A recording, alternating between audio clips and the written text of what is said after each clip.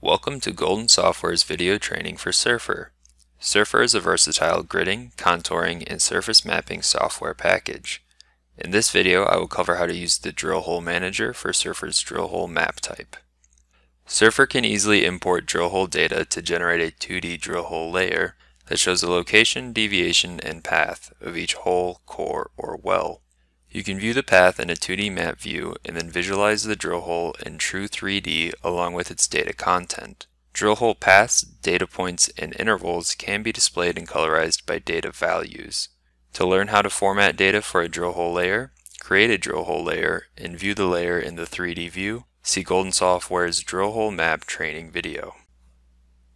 Once a drill hole layer has been created, the drill hole data can be viewed and managed in the drill hole manager. Open the drill hole manager from the ribbon by selecting the drill hole layer and clicking Map Tools, Layer Tools, Open Drill Hole Manager. Or click the drill hole layer in the Contents window, then click View on the General tab in the Properties window. Click the Collars, Surveys, Points, and Intervals tabs to view the imported data. Data can be edited in any of these tables except in the hole ID or source fields.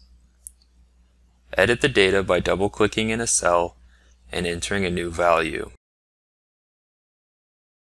The changes will be saved in the drill hole manager, but the changes will not be saved to the source data files. The sources table contains a list of data files imported into the drill hole manager and the date the data was last updated. This table cannot be edited. To import new data into the drill hole manager, click the Import button. Select this option to add additional drill holes that have not yet been imported. To reload all of the data files imported into the drill hole manager, click the Reload All button. To reload one or more existing data sources, click the Sources tab, select one or more data sources, and then click Reload Selected. This is a good option to select when only one or a few data files have updated data, so all data files do not need to be reloaded.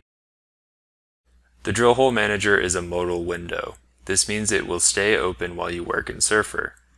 One great way to utilize the drill hole manager is to locate specific drill holes in the 2D plot document.